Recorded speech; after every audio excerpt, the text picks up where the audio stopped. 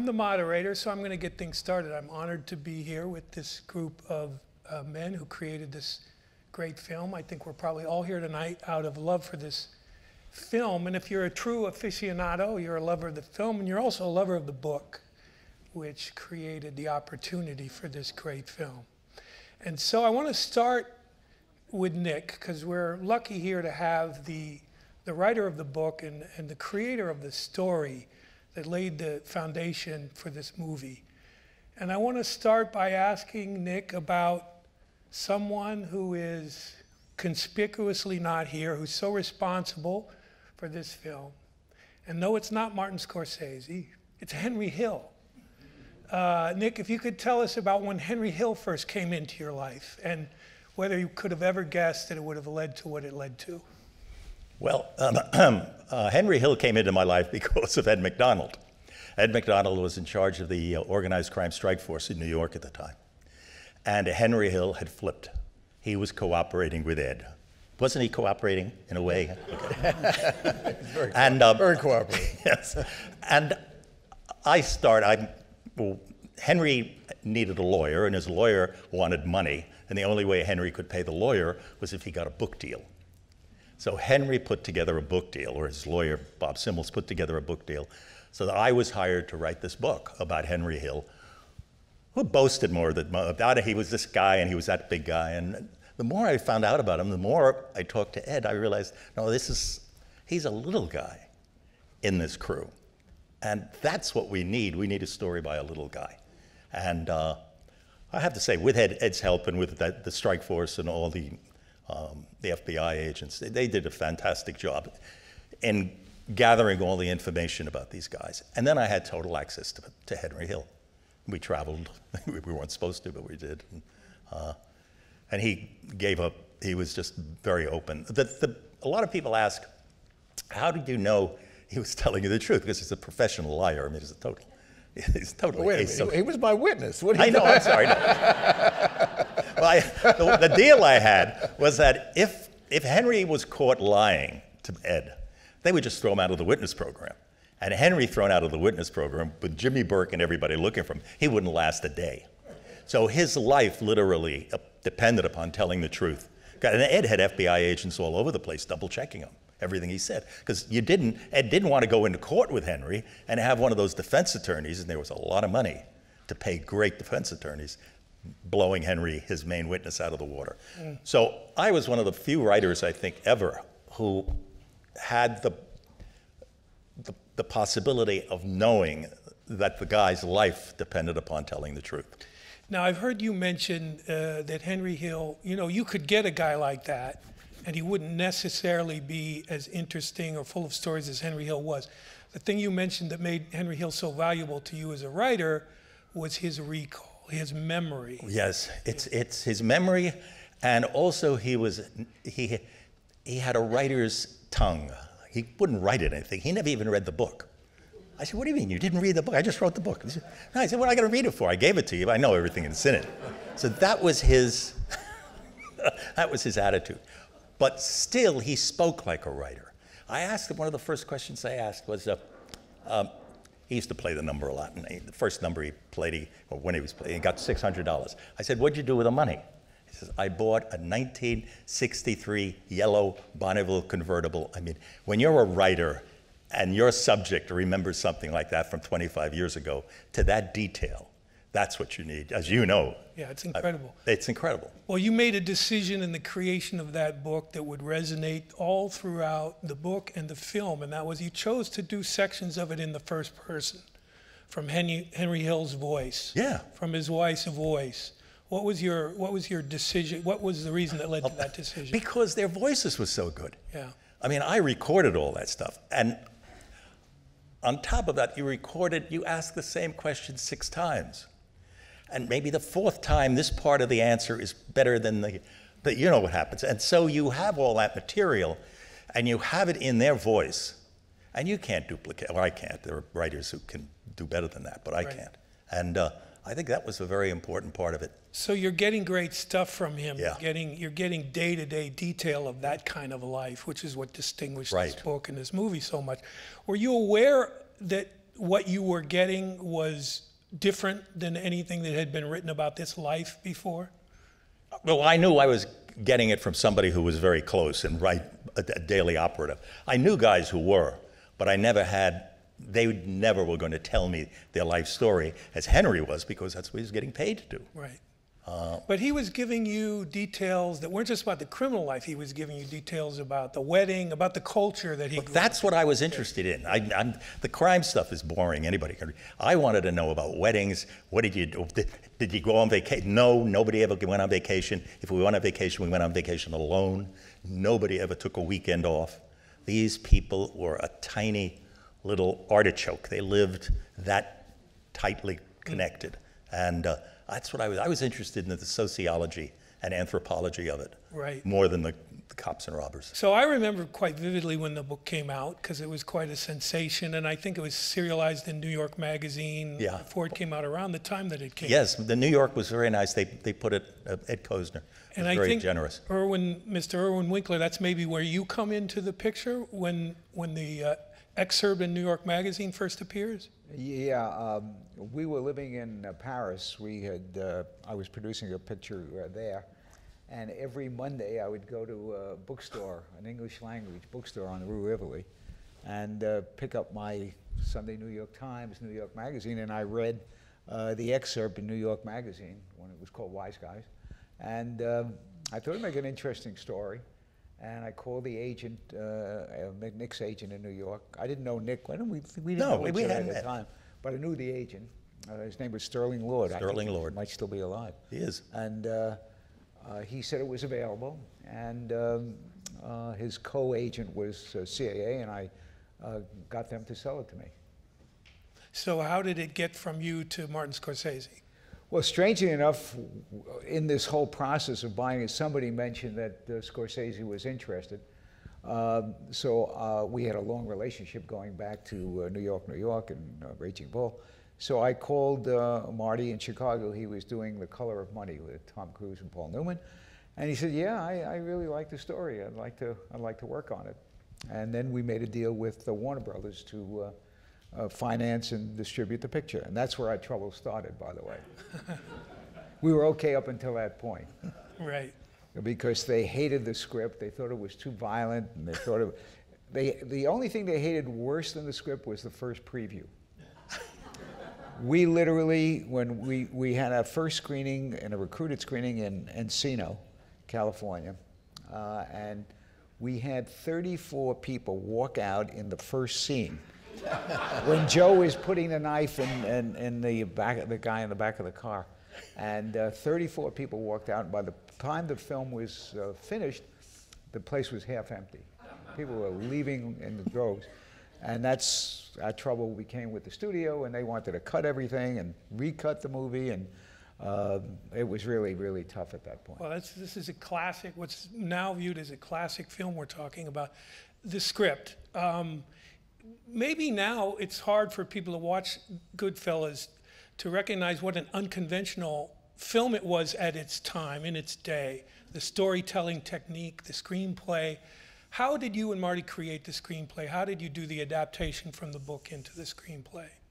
Oh, well, he said, all right, we can't use all the book. Where do you see the movie?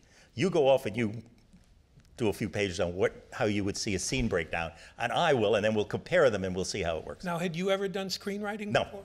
Okay. No, but he's a great teacher. Yeah.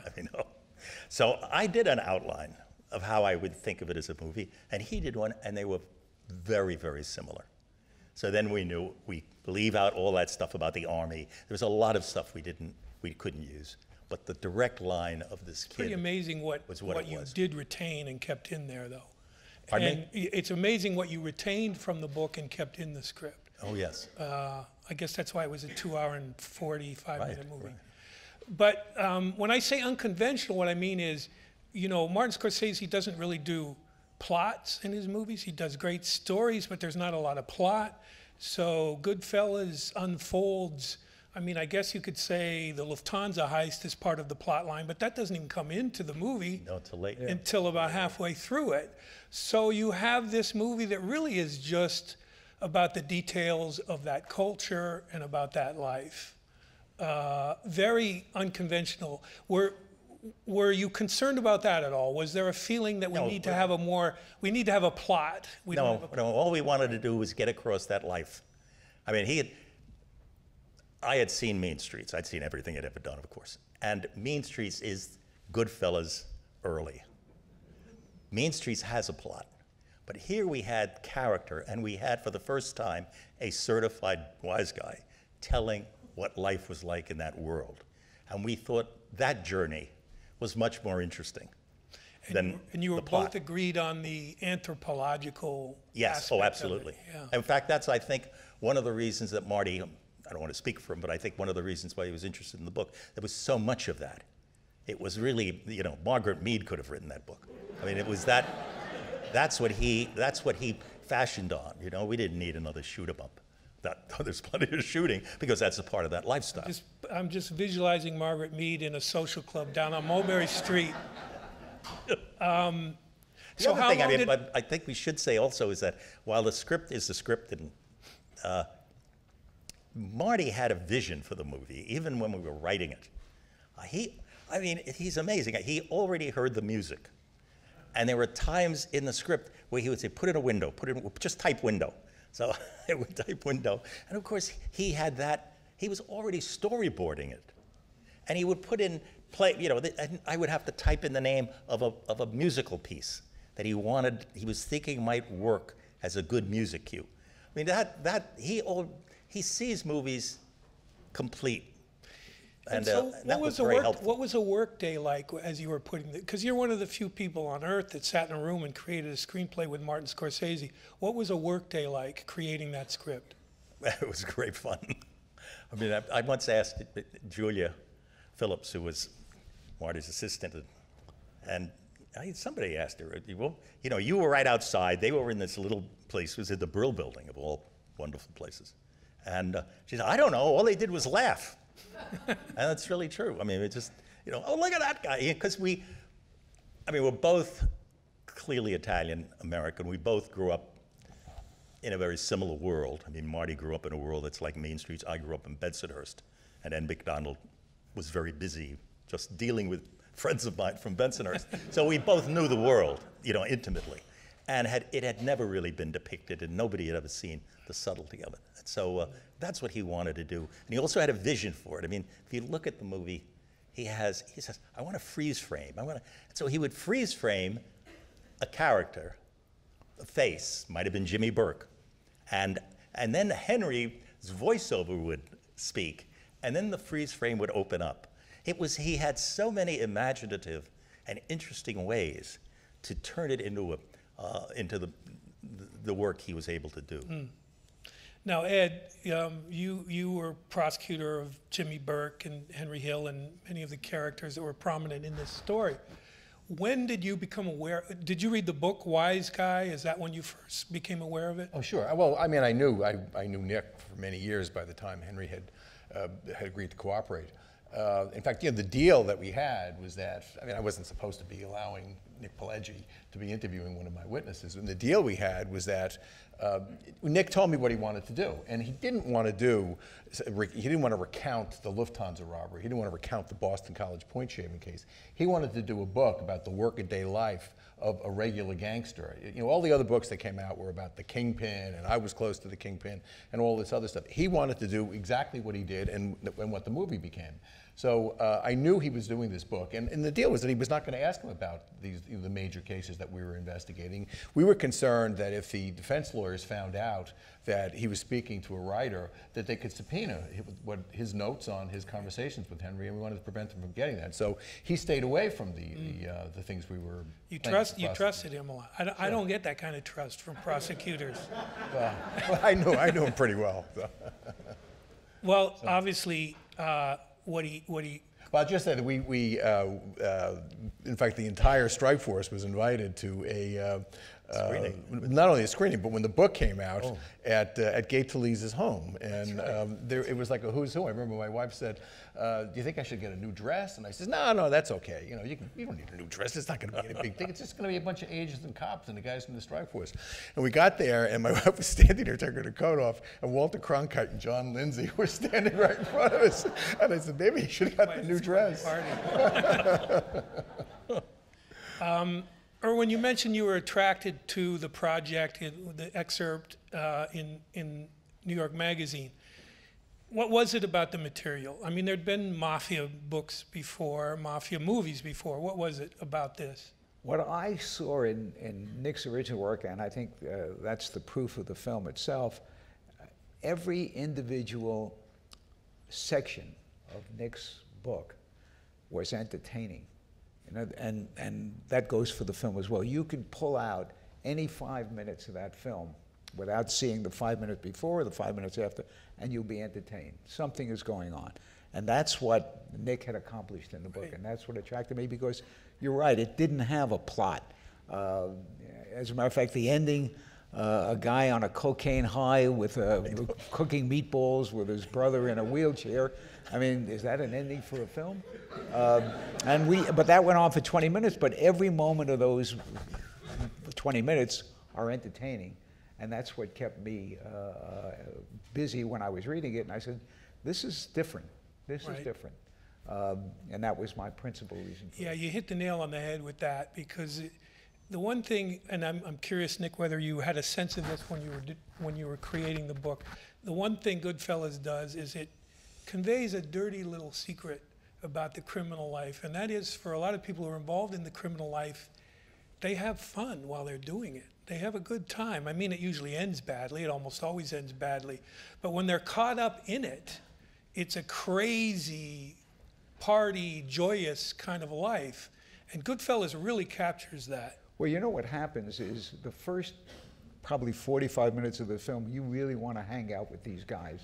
They're all having fun. And really the big change happens when Joe Pesci kills Spider. First he shoots him in the leg and wounds him, and then the second time he kills him. And then you sit there and say, wait a minute, these guys are not so much fun. I don't know if I want to hang around with them, but by then you're hooked. Yeah. And I think that was the first, really, they have a great life. Except for the first 30 seconds when 35 people walked out of the theater because somebody's getting stabbed in the trunk of the car. But interesting enough, Warner Brothers, one of the primary things they wanted us to cut was the shooting of Spider. The killing of Spider. They said, that's too violent. And this whole picture is about violence. But we played a waiting game. What happened was, we went off, and every time they would call and say, did you try that? They would say, oh yeah, we tried it, it was really great. And we got a release date on the film, and it was too late to do anything, and we just shoved it down their throat. And that's how people read it. Well, we're all glad you did that. Well, that was Irwin. That is what the producer does. I mean, the director can't do that. No, certainly the writer can't do it. But that's what Irwin is really a master at. Well, one thing I want to ask a little bit about is casting. You told me a funny story about casting of the lead role. Well, there's no real lead role. It's an ensemble. But the casting of the Henry Hill character in the movie. Could you tell us about that? Well, we couldn't get a green light from Warner Brothers. They were very, very hesitant because they said, well, you want to start Ray Liotta and you want to start Joe Pesci, and we're not going to give you an okay until you promise us you'll get us a name. Well, we ended up getting Bob De Niro. But I really felt we could do better than Ray Liotta. I didn't think he was the perfect guy for it. And Marty kept saying, that's the guy I want, that's the guy I want. And I kept saying, why don't you look around, see if there's anybody else? And I kept putting him off. My wife and I were having dinner one night at a restaurant in Venice, California, and Ray Liotta was in the restaurant, sitting with his wife or friend, and he walked over to the table and he says, could I see you outside? I said, boy, there's going to be a fight here, you know? So I stepped out, and he said, look, I know you don't want me for the role. And he went into like a 20-minute dialogue of why he would be perfect for the role, and he really convinced me. And I called up Marty the next day, and I said, okay, you're right, let's go with him. So that's how we cast him. Turned out he was perfect for it. De Niro obviously is great in the movie. chose to play a small role for him or where he was at in his career. How essential was that to the creation of the project? Well, that was the promise I had given Terry Semel, the head of Warner Bros. At the time. He said, you have to give me your word that you will get a name for the other part. And I, of course, said, oh, yeah, you have my word. And I had no idea what we would do. And I was in Chicago at the time making another film, and I called Marty. And Marty said, I have an idea. And he called Bob. And Bob said yes without reading the script or anything. He said, I know about the book. I know these characters. And he wanted to work with Marty, of course. And he said yes, and the pressure was off.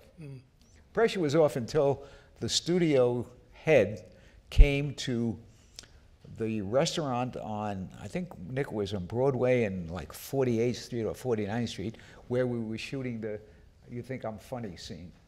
And they were watching the scene, and they were saying, we don't remember this scene in the script. I said, well, don't worry, we'll take it out, don't worry about it. And it was a scene where Joe Pesci says, do you think I'm funny?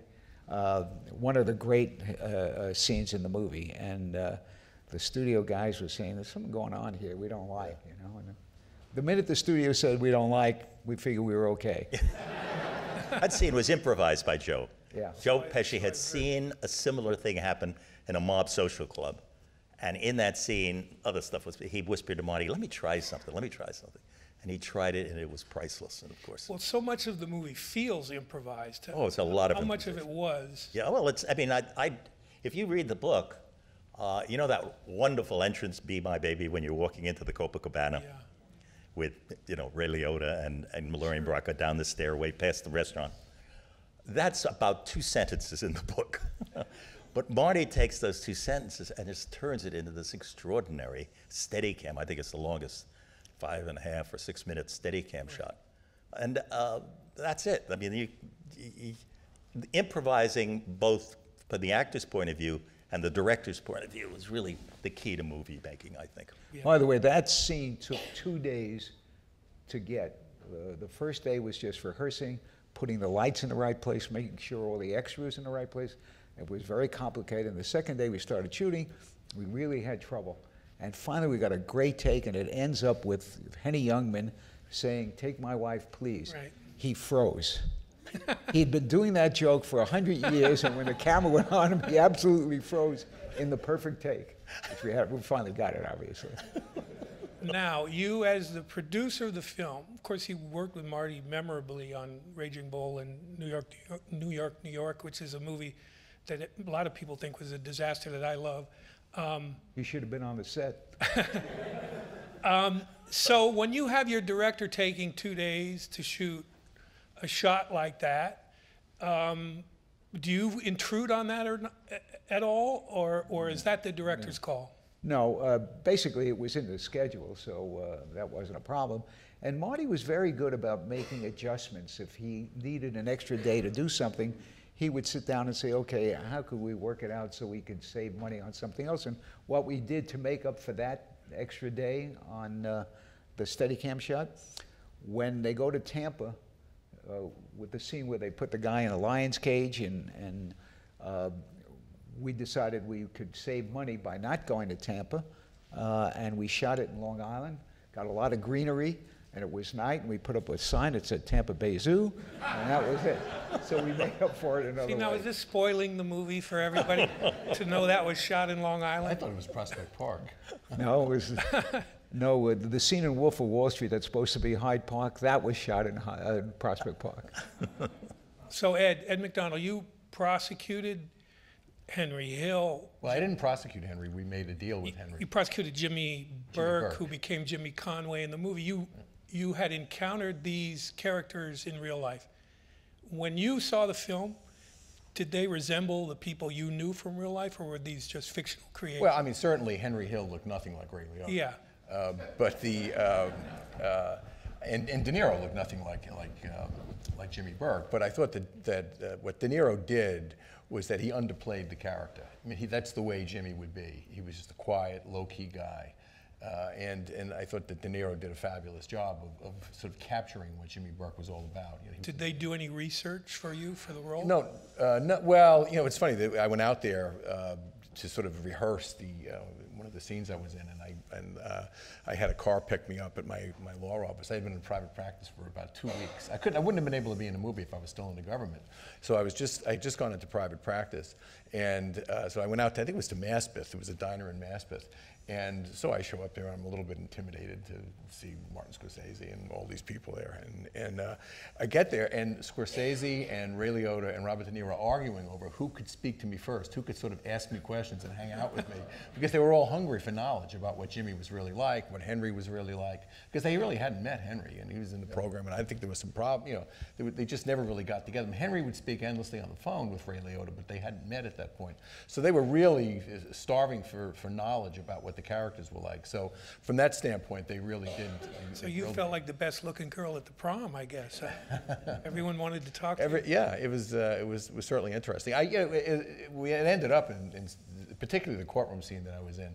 I was almost like a special advisor, because people there didn't know what a courtroom would look like or how a courtroom would be set up. And I guess the funny story that we have from that is that the judge in the biggest case that Henry testified in was the Boston College point shaving case, and the judge was an African American. And somehow I mentioned this to Marty the day before, and I did the scene that was in my office, and he said, you know, that's great. I'll get an African American. I'm always criticized for not treating minorities well, and we'll get an African American guy. So I get brought into the courtroom. The courtroom's packed, and I look up, and there's a young African American actor that must have been about 28 years old, sitting on the judge's bench. And I said, Marty, can I see? He said, what? I mean, and well, what do you think you are? Like, tell me, go on. He goes, oh my God. He said, they got this kid up there. So he said, we got to get an old guy. You know, we got to get an old black guy. So he tells the assistant director, who to this day I remember his name, was V.B. Borga, who was the Victor Borga's son. I think was the assistant director, or maybe the second assistant director. And Marty's getting really impatient, because the courtroom is packed with extras, and you know, all these people were sitting in the audience, and I guess they're all getting paid their SAG rates, and the money is just going up as the hours go on. And the guy comes in, and he says, "We can't find. There's nobody out there in the audience. We have to call SAG to try to get someone." He says, "Look, I don't care what you do. I just want some old black guy up there sitting on the bench." So about 25 minutes later, I look, and here's this judge. When you see him, you know, he just looks like a perfect guy for the judge. The story I was told, and I can't swear to the truth of this, was that he was a retired janitor in the courthouse who had come back to visit his friends. And they just grabbed him and they said, "You want to be in a movie?" And they stick him up there and put the robe on him. And it was terrific. So we had to stay late that night. We stayed until about 11 o'clock doing some voiceovers and some scenes over. And I always imagined what this guy's conversation with his wife was at 5:30 when he called him and said, "Honey, I'm not going to make it home from dinner. I'm with Marty Scorsese, Robert De Niro making a movie." That's amazing. Well, we hope that's a true story, even if it's not. The scene, your big scene, where you explain the witness protection program to Henry and Karen, is such an incredible scene. I remember the first time I saw the movie, and where that scene started, I thought we had jumped out of the movie for a moment, because it was so realistic. Had you ever acted before? How were you able to get such a naturalistic performance in that moment? I have no idea. I'd never acted before. I just wanted to be myself. And you know, if I had, I guess maybe I shouldn't say this, but it wasn't scripted. It was all, you know, just do it over again, do it again. Right. And then Marty would say, "Okay, Ed, you be angry and the dominant character. The next take," we'd do takes for 20 minutes, and then we did it 6 times. And then he would say, "Lorraine, you go after Ed, you attack Ed. Ed, you be sort of timid. And then Henry, you do this, do that." And we did it like 6 different ways. And that's what they got out of it. And I was just doing what I was told and just trying to be myself. Well, how accurate was it? I mean, did you have a moment like that with Henry Hill, where you ushered him into the witness protection program? I did. I had a moment when I was with Henry alone, and then the next day his wife came down and I met them. There was no uncertainty about what Henry was going to do. I mean, Henry was facing serious narcotics charges from the Nassau County District Attorney's Office. And we essentially stole him from the Nassau County DA's office, and we made a deal. They joined in on the deal, and Henry knew that he was facing lifetime prison sentences if he was prosecuted, and the case against him was very strong. In addition, he knew that he would be killed for selling drugs. He violated the Lucchese family ban on selling narcotics. So he knew he had no choice but to go into the program. So it was more, our meeting was more of me talking to Karen, explaining the program, and she had to decide whether she was going to go in. One of the amazing things about this was that Henry shows up with his wife. Well, he brings them down. The FBI agents bring them down the next day. And so the wife and the 2 children show up, mother-in-law and father-in-law, and 2 sisters-in-law, and 2 girlfriends. And he wanted to bring them all into the program. And it was absolutely incredible. So the 2 sisters-in-law right away decided, well, we ain't going. We don't think our lives are in danger. And then the mother and father, Karen's mother and father, they decided not to go. But the two girlfriends, they were all for it. I mean, they were involved. They had narcotics charges pending against them as well. They were eager to go into the witness protection program, but we couldn't justify a way to get them in. But one of them, a young woman by the name of Judy Wicks, was from Pittsburgh, and she ultimately went into what they called the Nassau County DA's witness protection program, and it was the detectives said it was a one-way ticket to some place in the United States, $1,000 and a false mustache.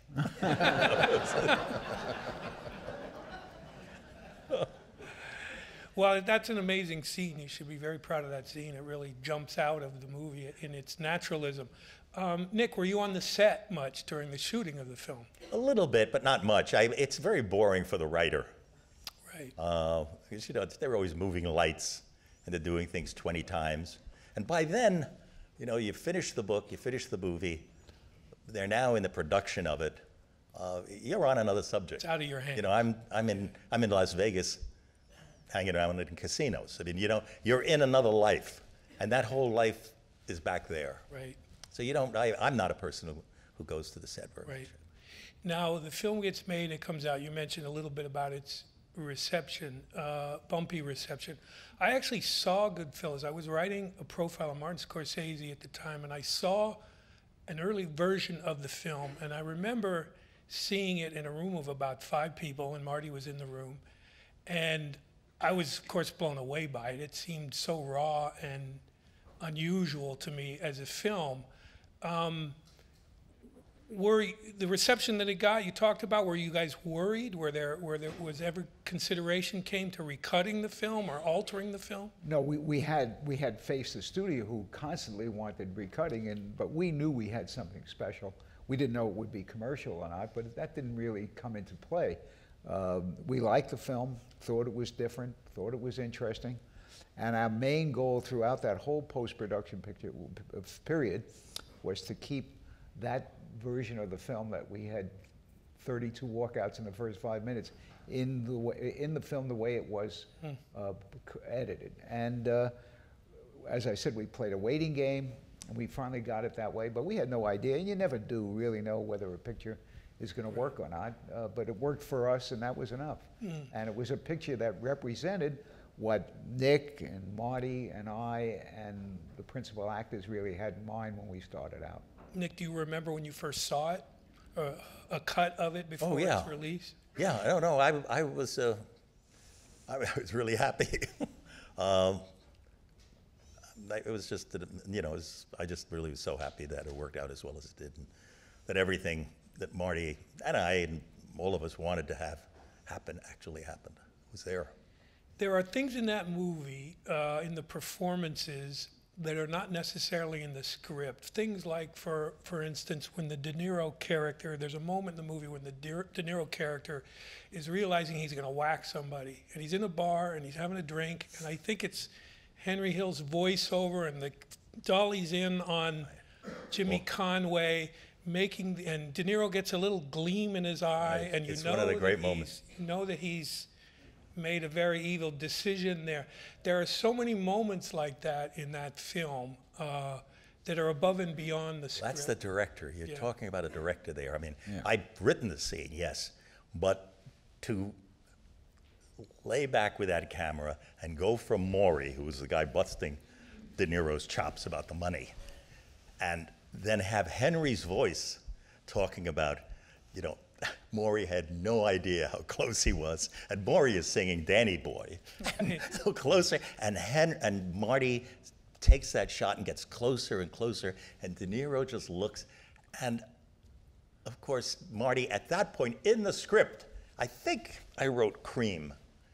That's the song. It's a very famous rock song. Layla. Yeah, Layla. Layla. That's what that was in Marty's mind when we were writing it, that he wanted to have that. And that's really a tribute to that song in a way, and to Jimmy, and to Bob's acting, which is really, music becomes another character in Marty's movies. There's no question about it. I think the same thing is true. The scene towards the end when Lorraine is walking, tells him. Oh yeah. After Henry is arrested, and she comes to see Bob, and she walks down the street, and he says, "Go in there and get a dress." And go in, right? It's right there, right. It's such a casual scene, and you know there's evil behind that door. Right. Yeah. It was filmed right down the street from where I live in Brooklyn. Oh, really? Yeah. Now, the home movie quality of it, I mean, the whole thing feels like a home movie, the way it's shot, the way it's acted, the whole feel of it. Was that in the direction, or was that something you tried to create in the script? Well, they're really down-home people. I mean, this is a working class kind of movie. That's what gangsters are. I mean, that's their. So. But some of that is in the casting too. Pardon me? Oh, yeah. Casting the real people, yeah. Fabulous. Marty's casting was great. So it was a down-home movie. It was nothing lofty about it in any way, if that's what you're getting at. Right. So the movie comes out. I don't think it was a smash hit when it opened, was it? I mean, Not at all. Not at all. what was the initial commercial response to that film? It was never great. Never great. The picture grew over the years and became a very big success on television, on DVD and home video and stuff like that, but it never did big box office business. And then we got a lot of nominations for the Academy Awards, and the only one that won was Joe Pesci, and we didn't win Best Picture or anything like that. Yeah, but it's an answer to a trivia question, and that was what was the greatest jip in the history? Not that one. No. No. The greatest jip was Raging Bull that lost to Ordinary People. That was the greater jip. Well, I can name a few. I wasn't in that one. You produced so many great films, and many of them have won Academy Awards, and many of them have been unjustly ignored, and many of them probably weren't that great. And you've made all kinds of films over the years. Is there a way to know when a film is connecting with an audience or not? I think the picture that I thought was going to be the biggest success I was ever involved with was The Right Stuff. And the day it opened in Los Angeles, we were on the cover of Newsweek when it really mattered. We had 10 pages in Time magazine when it mattered. And we thought we'd have a giant, giant success. It was about America and very, very patriotic at the end, and a great score. So the opening day, I got up. I didn't read the newspapers or anything because I knew the reviews would be great. And I went to the Chinese Theater on Hollywood Boulevard to see the crowds outside. And when I got there was nobody in front of the theater. So I knew right away we were in trouble, but I said, well, the crowds must have been so big. The theater manager let the people in early because he wanted nobody there. I went in the theater, nobody there. So I said, well, it must have been the wrong time. So I picked up the Los Angeles Times. Of course, it was the right time. Yeah. Then I went to Century City, where it was playing, nobody there. And that afternoon, I'm really, really depressed, and my son came to me, and he was in the El Rodeo School, which was right near Century City in Beverly Hills. And he said, Dad, my history teacher had arranged for all the kids in the class to go see The Right Stuff. Instead of sitting in class, they could do their history lesson in the theater. And not one kid showed up. They all preferred to sit in class than go see my movie. Then I knew we were in trouble. So you really never know. You really never know. It's a terrific movie. Well, we have a couple questions, or a few questions here from the audience, and I'm going to start. I'm going to start with a question that seems like an offbeat question, but I think it's a great question, and that is, who cooked the Italian food in the movie? Rayo's. Can anyone answer that? It came from Rayo's? No, the prop man. No, whoever the commissary guy was, and they believed. Wasn't Scorsese's mother? No. I'm sure she passed on whether or not it was good enough. because she was there every day. Well, food obviously was a big part of the movie. There's Yes, a it couple is. of incredible Yeah. food references in it, particularly the way the mafiosi ate when they were locked up in jail, and the details of the cutting of the Amazing. garlic. Yes. Was that in the script? Was particularly the cutting of the garlic? little speech about how to cut the garlic. Yeah, we cut it with a razor. Cut it real thin, thin with a It's got to razor. melt. It's got to Yeah, melt. where did was that in the? I think so. I can't remember what's in the script. Well, we're going to ask you a lot of these kind of questions. Here's a question: could The Sopranos have happened without Goodfellas? And I guess that's really a question about the genre of the mafia movie and. Yeah, I mean, could Goodfellas have happened without The Godfather? I mean, it's just could any of it happen without Little Caesar?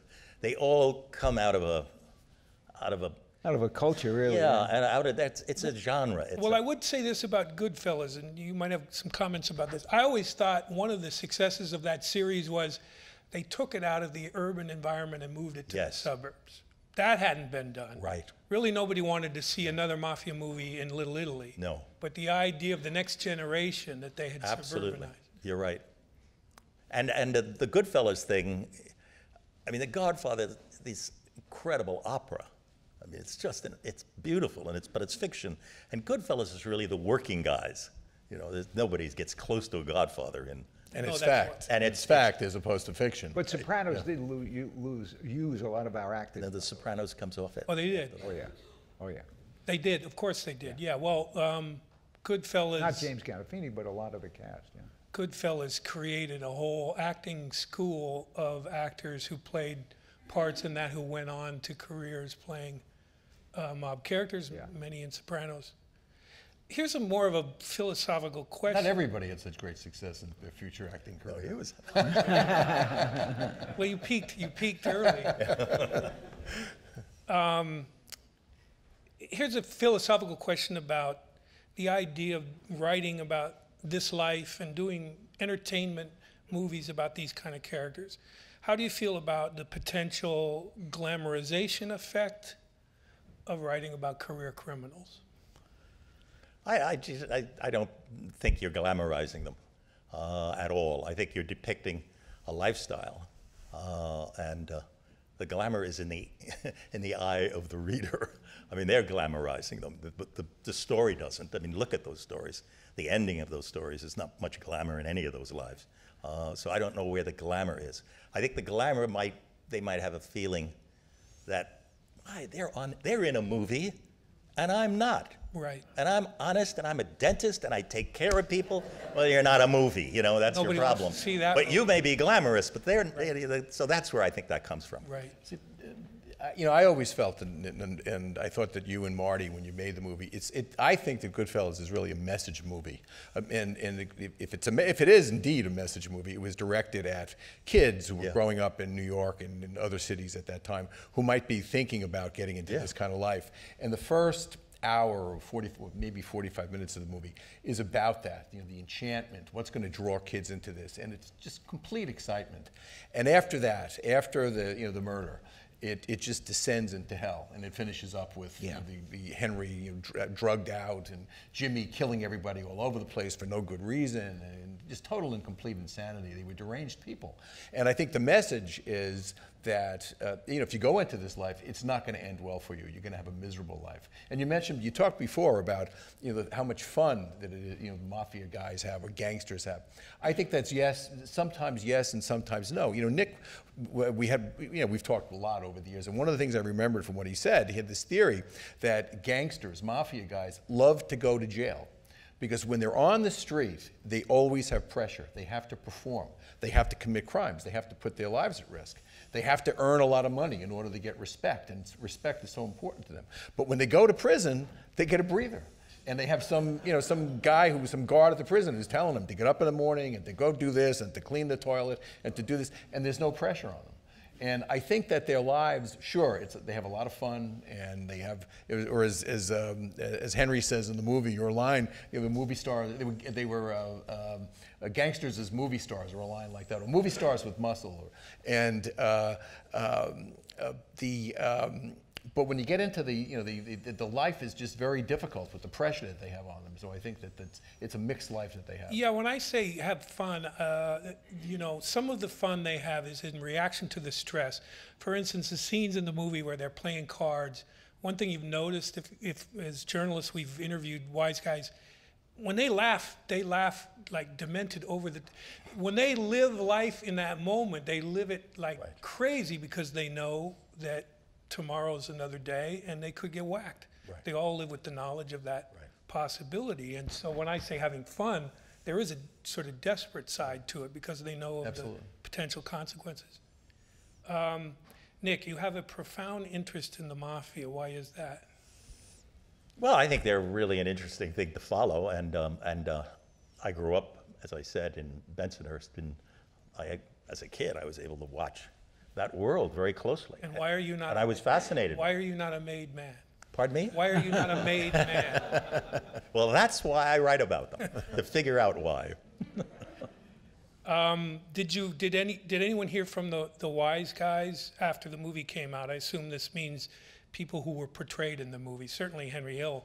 Well, Henry Hill came around up until about a year or two before he died, Right. Trying to get another version of Goodfellas on the boards. He definitely rode on the coattails Oh yeah, of the movie. he was trying to sell the Henry Hill. Published a cookbook, some other Oh, things. no, yes. Yeah. No, well, he was a hustler. He was exactly what he was, and that's why they had him around, because he was an earner. He was out there. He could come up with schemes. He made money for them, and they loved him for that. Everybody loved Henry. It's Well, the wise amazing. guys, they loved him. But the wise guys loved him. But when he came into the program, he would show up. He'd be hungover. I mean, he couldn't pay attention. I mean, he was hopeless to try to prepare and to try to get cooperative information from him. But the FBI agents loved him. The cops loved him. The guys, the marshals from the witness protection program loved him. The prosecutors loved him. Sometimes he would drive you completely nuts, but there was some charm that he had, and you just couldn't help but being fond of him. Maybe that was the secret of his success in the underworld. Part of the reason he never got whacked. He was an entertaining guy to have around. Right. I think that was part of it, and a part of it. I mean, this didn't get in the book, in the movie. It's the kind of things you didn't have time for. But he was his best friend growing up was Paul Verio's son. That's Paul Cicero. That's the Sorvino character. Right. And the kid was doing an arson for his father and burned to death. And Henry was his best friend and would go to Paul's house and would go to the hospital for months while the kid was dying.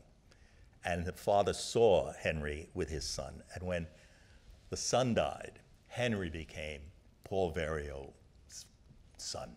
That's really that connection. That's why it was so strong. And that's why this is the kid Henry and he's with me. And everybody fell into line. Of course, that's the we didn't have time. Irwin wouldn't give us the space. But you got so many of those.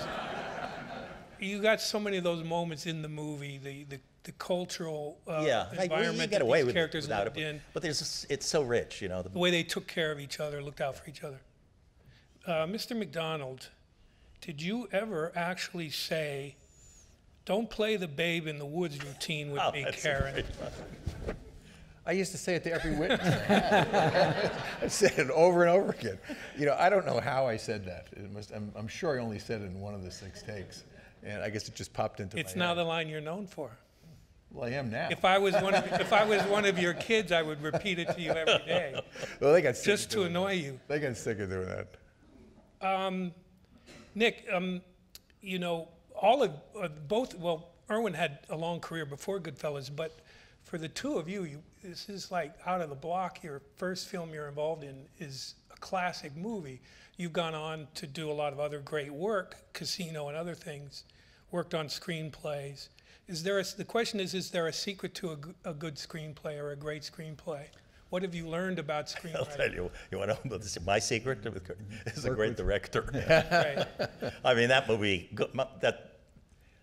First, Marty helps with the screenplay. I mean, so you write off, you get an extraordinary thing that has his talent in it. If I had finished that book, whatever the book was, and it was successful and good, and had gone to another director, we would have had another movie entirely. He wouldn't have had the kind of the fluidity of this thing. It wouldn't have had, I don't think, it would have been the same movie. And I would have been the same writer. Wouldn't have had all that great music in it. No, that's that exactly what we're talking about. improvisation. That music is sensational. That music is, as Marty says, it's another character. We've got to think about that music seriously, and he does. Irwin, what does it take to be a great producer? And let me come at that question by saying, what is your contribution to the film Goodfellas that you take the most pride in? Marty cast my wife in Belle. She's sitting right there. That's my big contribution. Sitting right here in the first row. But no, what you do as a producer is hopefully you find an interesting piece of material and you go from maybe that little walk down Paris street and walking into a bookstore and finding a story. Now, as Nick said, maybe another director would have made a good film. Wouldn't have been this film, but it might have been a very good film because it was a good piece of material to start with. But as a producer, you try to basically steer something in a version that you're happy with. So you try to bring together all those elements and see it through all the difficulties in making a film, because the easiest thing to do is for somebody to say no. Because the minute they say yes, there's trouble. Because you're going on an adventure where somebody's going to spend, well, nowadays, in 20, 30, 40, $50 million based on something written on a piece of paper. So you have to trust a lot of people to get to that, and it could be many different ways. So the success of Goodfellas is basically in the current feeling towards Goodfella. It certainly wasn't in the initial treatment of the film. And I think the success also became widespread because there are certain films that the audience has to be told this is special. You can't take it to a recruited or a preview screening cold and start off with somebody stabbing somebody with a knife that big in the back of a car. Audiences don't know what to expect. But after a while, the word gets out, there's press about it, and people are willing to accept more about it than they would ordinarily. So you have to go through that maze of difficulty. Right. Well, you're talking about the legacy of the film. The legacy of the film is tremendous. It's had a long life. People still watch it. I mean, Yeah, that's why we're here, yeah. I'm sure anyone in this room goes home, gets home from a night of boozing or not boozing, and you get home at 1 o'clock and you turn on the TV and Goodfellas is on some channel, and you sit down and you can't take your eyes off Yeah. it. I want to ask the other. By the way, I feel the same way about The Godfather. I think Nick feels Oh, that way, too. absolutely. Yes. Same thing. Absolutely. I want to ask the other two panelists. You mentioned what the legacy has meant to you. Ed, what has the legacy of Goodfellas meant to you personally? Well, I've had stories to tell for the last 26, 27 years. It's amazing how often I get recognized. I mean, I don't look the way I Well, you haven't aged much. Yeah, I haven't aged much, yeah. And, listen, it was a lot of fun, an incredible time doing it. And I've had a lot of fun telling the stories about it as the years have gone on. And I'm really proud for the small contribution that I made. And it's been a kick. Right.